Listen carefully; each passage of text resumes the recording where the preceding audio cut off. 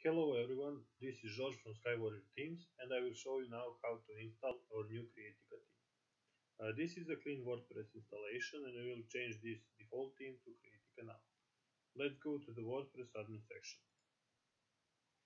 Once you click on Appearance, you should see all themes installed on your website at the moment.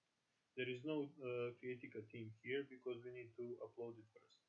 In order to do that, we need to click on Add New, then Upload Theme, then choose File. Once we find our Creatica.zip file, we need to select it and open. Pressing Install Now button starts uploading an installation process of our theme. We can follow this progress in bottom left corner of our screen, and once it gets done, we need to click on Activate button. Pressing this will add additional items here in the sidebar. As we can see, here are Portfolio, Masonry Galleries, and Creatica General Theme Options section.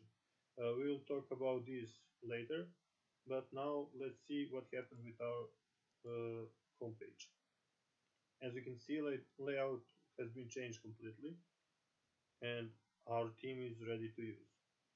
So I hope you like this video tutorial, and if you need more help with this, check out our support forums. There is a link in the description. See you in the next video.